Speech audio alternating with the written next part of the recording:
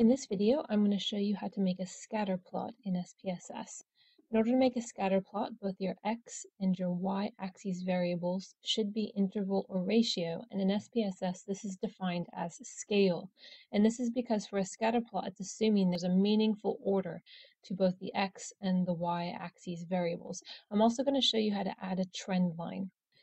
So in our data file, we have employees' age, and we also have their total competency score out of 100 when they started their job. So I want to look and see, is there a relationship between how old someone is and how competent they are when they begin their job? So if we go to the Graphs menu and Chart Builder, we want to choose Scatter Dot from the left, and we want the first Scatter Dot option. So go ahead and double click or drag it into the gallery. And now we need to put our variables on the x and the y. Our independent variable, which is the variable that's not going to change. So in other words, my age will not change if I become more competent or less competent. That variable goes on the x-axis. Your dependent variable, which is the variable that possibly could change. So for example, my competency score may depend upon my age. That variable goes on the y-axis. Go ahead and click OK. And here's our scatter plot. So what we're looking for in a scatter plot is some kind of trend. So it looks to me like as people get older, they tend to be more competent when they start their job. And that's probably because they have more experience and more education in their field. Now, there are a few points here, a few individuals who look like they're outside the normal. So these three people here are all different ages, but they have a similar competency. So they're not part of my general trend upwards. If you are doing a correlation or regression analysis and you want to add the trend line to your graph, double click on your graph to open the chart editor. And then up here at the top, you've got an icon. This is Add Fit Line at Total.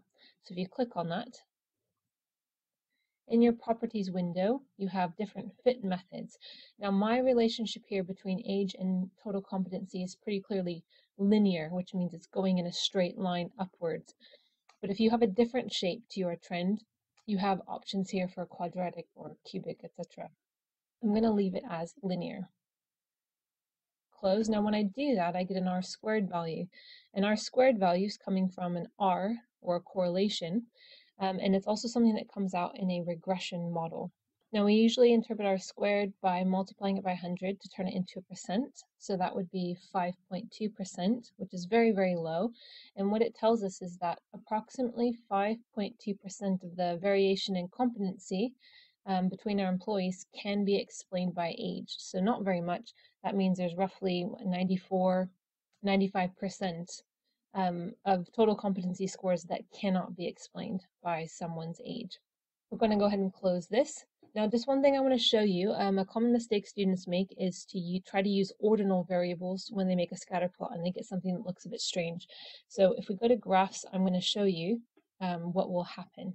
Hit the reset, my scatter in, and I'm going to choose two of my ordinal variables. So organizational commitment, and I'll use satisfaction. Click OK. Okay, now you notice it's very difficult to notice a trend, and that's because along the bottom I only have 5 possible categories, and along the side I only have 5 possible categories.